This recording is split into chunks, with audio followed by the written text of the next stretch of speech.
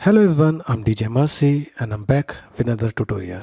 मैं यहाँ पे आपको किक एंड बेस को मिक्स करके दिखाऊंगा। बेसिकली एक साइड चेन ट्यूटोरियल है। मैं यहाँ पे EQ नहीं करूँगा। जो आप साइड चेन करते होंगे वो आप नॉर्मल साइड चेन यूज़ करते होंगे, आप प्लगइन यूज़ करते होंगे किकस्टार, LFO टूल्स या ग्रॉसपेट, या आप ऑटोमेशन के थ्रू भी कर सकते हैं। मैं जो यहाँ पे प्लगइन यूज़ करने वाला हूँ वो है shaper box from cable guys. आप ये देख रहे हैं यहाँ पे एक छोटा सा प्रोजेक्ट है। आप इसे सुन सकते हैं।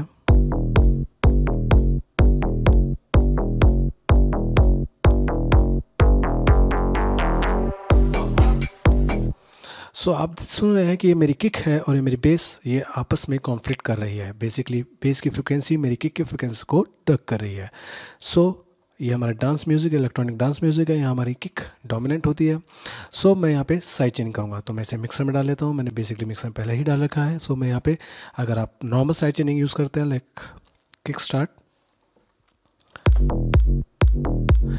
किक तो यहाँ पे क्लीन हो गई है, क्लिक कट आउट करके आ रही है, बट हमारी बेस की एनर्जी भी मिस हो गई है बिकॉज ये फर्स्ट नोट डक कर रहा है मेरा किक स्टार्ट। जो मैं यहाँ पे यूज़ करूँगा, मैं यूज़ करूँगा शेपर बॉक्स। आप ये टेक्निक पीक कंट्रोल के थ्रू भी कर सकते हो। तो मैंने यहाँ पे शेपर बॉक्स दिया, मैंने वॉल्यूम में गया, और अगर मेरे को नॉर्मल साइड चेन करनी है, मैं यहाँ पे साइड चेन करके और ये ग्रिड चेंज करके यूज़ कर सकता हूँ। सेम थिंग, बट जो मैं यहाँ पे यूज़ करने वाला हूँ वो है मल्टी बैंड साइड चेन। मेरा यहाँ पे आप देख रहे हो एक बैंड है। मैं यहाँ पे अभी मिड बैंड ओवरऑल सारी फ्रिक्वेंसी को कवर कर रहा है, तो इसलिए वो सारी फ्रिक्वेंसी को डक कर रहा है। मैं यहाँ पे बैंड डिसाइड करूँगा। पहले मैं सोलो कर लेता हूँ और मिड बैंड को फ्लैट कर लेता हूँ, और मैं लो बैंड को सेलेक्ट करके पहले यहाँ पे साइड चेन अप्लाई करता हूँ। आप यहाँ पे बैंड डिसाइड कर सकते हैं आपको कितना लो रखना है, कितना मिड रखना है और कितना हाई रखना है। तो आप सुन के ट्विक कर सकते हैं।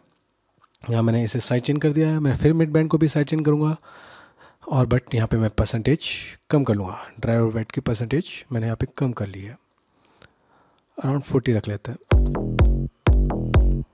सोलो को हम अनक्लिक करते हैं, थोड़ी सी परसेंटेज बढ़ाए, ठीक है। तो आप ये सुन रहे हैं कि मेरी किक कट थ्रू कर रही है, बट मेरी बेस के अंदर एनर्जी भी स्टिल वहाँ पे है। आप एक बात सुन लेते हैं, विद प्लगइन, विदाउट प्लगइन। मैं प्लगइन ऑफ कर देता हूँ और मैं प्लगइन ऑन कर देता हूँ। चाहे आप इसे और भी ट्विक कर सकते हैं, बट अभी मैं भी इसे आगे ट्विक करूँगा, बट फॉर दिस अभी हम इसे यहाँ पे छोड़ देते हैं।